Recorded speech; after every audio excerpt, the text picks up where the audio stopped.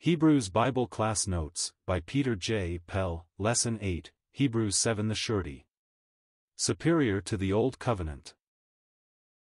In the hall of some renowned college, we see upon its walls portraits of men, who, generation after generation, succeeded each other in office.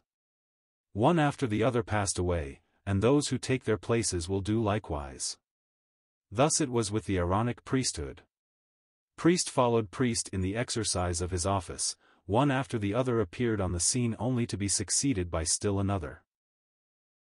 In contrast to this, we have in the entrance hall to our chapter, the portrait of one whose priesthood was continuous. It was neither derived from another nor transferred. In character it was unique, and in duration, eternal. Melchizedek is the priest in whom we have pictured the various features of Christ's priesthood that could never be set forth in the Aaronic succession.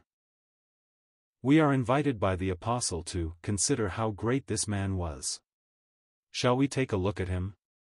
As we do, we discover a galaxy of bewildering glories, and we do not wonder that the warnings and exhortations of chapters 5 and 6 were needed, before the theme of Christ's royal priesthood could be fully developed. We shall not enter upon a deep study of this theme, but rather touch upon some of the simple things which are seen here, that we may find delight in having such an high priest.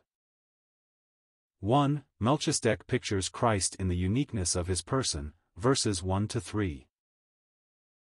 We are first introduced to him as a priest upon his throne, occupying that throne in righteousness, for by interpretation, his name means, King of Righteousness.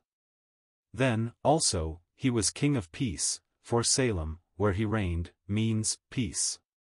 Surely we can see Christ in this, for he holds both scepter and censer, wearing both mitre and crown of glory. He brought in righteousness at the cross, and he is our peace, eternal and unchangeable. Throughout the Old Testament picture gallery, each person presented is seen with a background of ancestry. But not so Melchizedek. He is seen in solitary dignity. Suddenly he appears to the victorious pilgrim Abraham, and as suddenly, disappears. We know nothing of his parentage, we learn nothing of his posterity. We have record of neither his birth nor death. Indeed, the introduction of these would have marred the picture, for he was made a likeness of the Son of God whose priesthood is not inherited nor transferred. He came from the tribe of Judah, not Levi, and he remains a priest forever. But being a priest of another order necessitates the setting aside of the old order and the economy under which it operated.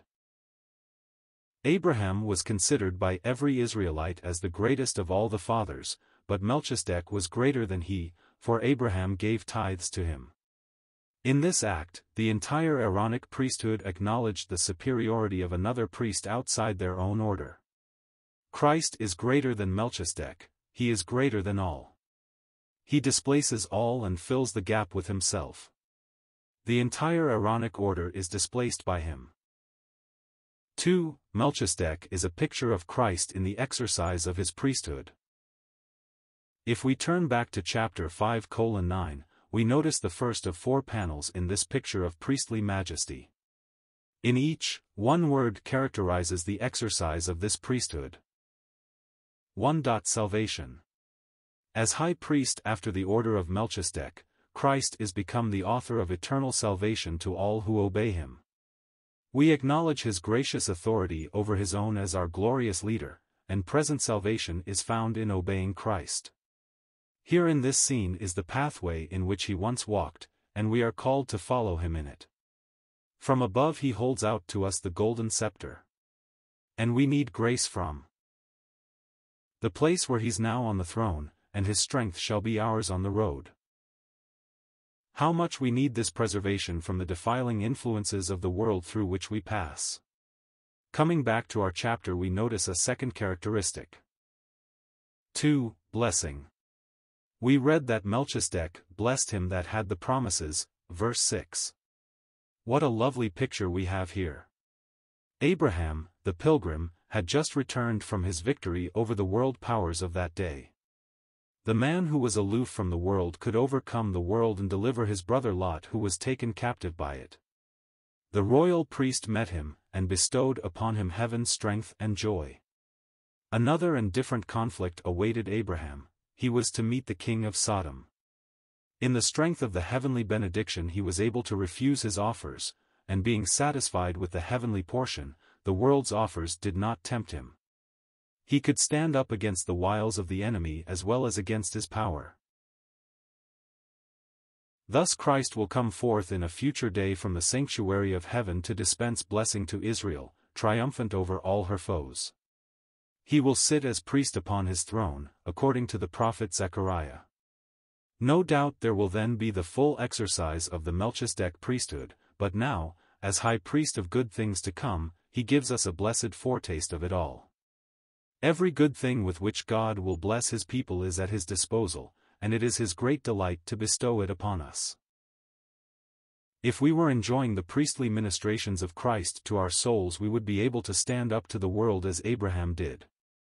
Do we not enjoy his presence in a very real way when we are gathered in his precious name?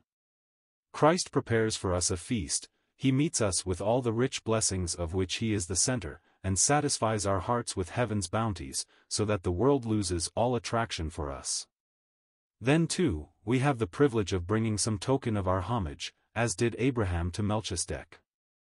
The bread and the wine suggest what he is to us, and we unite in giving to him our highest tribute of praise, for he is worthy. The third characteristic we find in verses 11 to 19. 3. Perfection. The law made nothing perfect, verse 19, for it was not the final thing.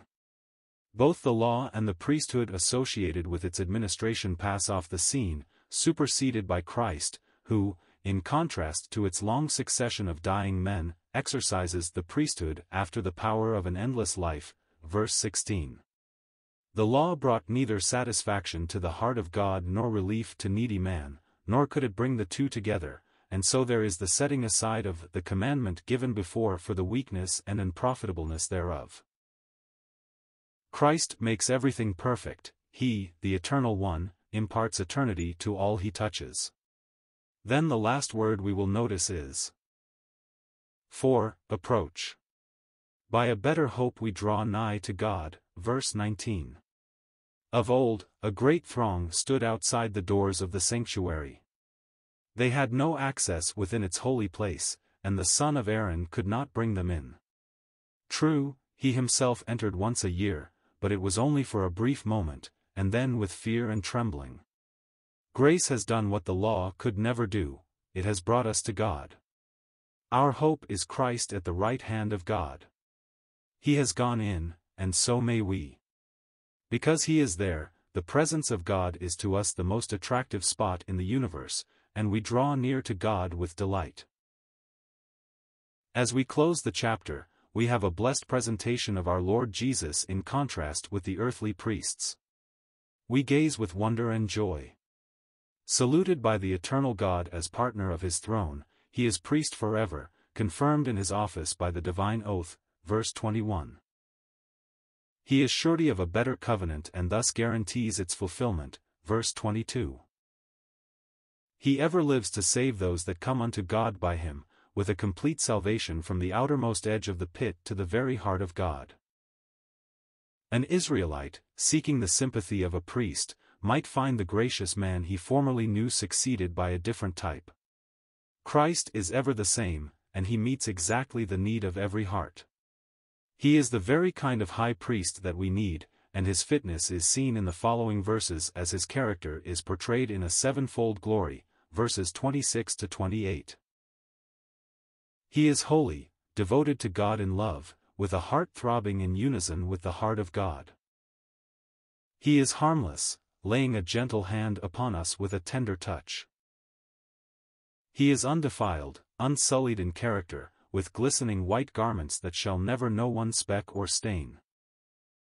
He is separate from sinners, the heavenly Nazarite, who is drawing our hearts to the scene where he is. He is higher than the heavens, now in the presence of God, making that place the home of our hearts. He has finished the work, his one offering has satisfied the altar. He is perfected forevermore, God's Son, our glorious High Priest. Gathered gleanings. Verses 1 to 10. A great system of blessing centering in Christ in glory. Verses 11 to 22. A great system of perfection centering in Christ in glory. He comes out to me in blessing, I draw near to God with pleasure. The presence of God is the most attractive spot in the universe to our hearts. If we apprehend the better hope, Christ Himself, we draw near. We are perfectly at home in His presence. Contrast Luke 1 verse 10 with Luke 24 verse 53. I have in heaven a high priest who is holy, etc. I am not separate from sinners, but he is. My ship may move about a little, but it cannot part from its anchor that is safe within the veil. Verse 19. Perfect, in this whole epistle, is simply that he has gotten to the top of the thing. The law couldn't do that. The whole congregation of Israel could go up with the high priest to a certain point, and then, they have lost him. But we see Jesus. If I look up to the highest point, I have him there, and if I look down to the lowest point, to my weakest point, I have him there. The apostle interprets for us both the speech and the silence of Scripture, both the names and the order thereof. Everything is taken into account. The fact that righteousness comes first before peace, a principle in divine ways, Isaiah 32 verse 17, is seen at the cross. The fact that father and mother are not mentioned. The unending priesthood. First righteousness, then peace. Christ's reconciling work, peace by the blood of His cross. His dealings with the soul, justified we have peace with God. His operation in the world, no peace because no righteousness. The world to come, peace established upon righteousness.